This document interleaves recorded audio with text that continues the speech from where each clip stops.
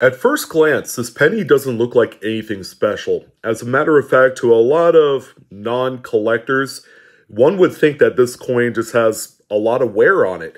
However, on this particular coin, you're going to find that there's a considerable even amount of wear in certain areas, and this is quite abnormal right here, right on Lincoln's head.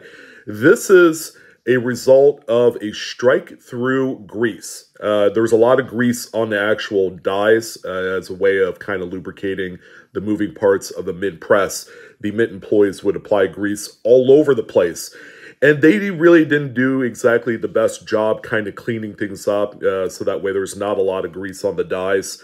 So when it strikes up coins, it has to apply the pressure through the grease, and it wouldn't allow a lot of the devices to pop up here. Now, they're not worth a ton of money. This one sold for $5, but more extreme examples can go for a lot higher.